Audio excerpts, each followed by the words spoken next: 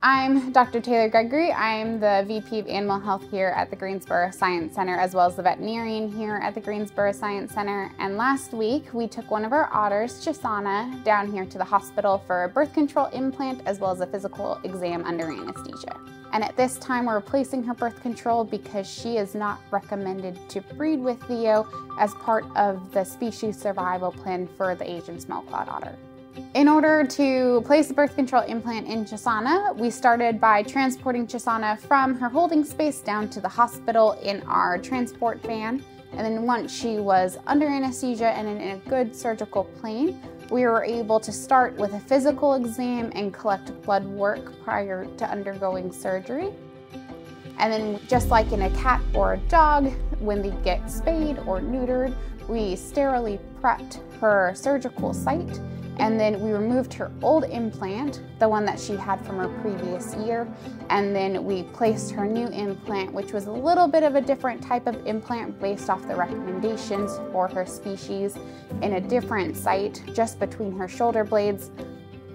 And then that went in between her muscle layers in her shoulders versus just under the skin like the old implants. And then we close that incision by putting all of the sutures, just like if you scraped your knee, you would get sutures at a hospital. We put all of her sutures underneath the skin, so that way she wouldn't be able to scratch them or remove those. And then afterwards, we made sure that she recovered nicely. While she was under, we were also able to give her a vaccine because we can do that under anesthesia so she doesn't have to feel that extra poke, and give her some fluids as well to make her feel better. So while animals are recovering, there's a couple steps we take. One is we take the endotracheal tube, the tube that protects their trachea, out as soon as they're able to swallow, when we no longer need to protect their airway. And then we're also trying to stimulate them into recovering.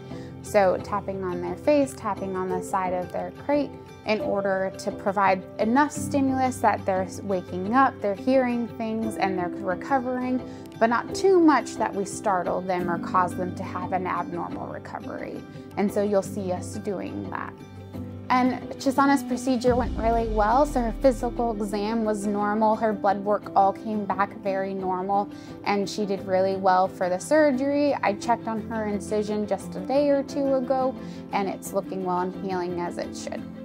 So I've been at the Greensboro Science Center for just under 3 months now, and it has certainly been a change of pace from where I was at before, but it is a much smaller facility, and one of the reasons I've really enjoyed my time here so far is it's very much a tight-knit community and very much a family atmosphere, and it's been really nice having that here at the Greensboro Science Center. So I really, really look forward to being here for a much longer period of time and working with everyone and getting to know everyone.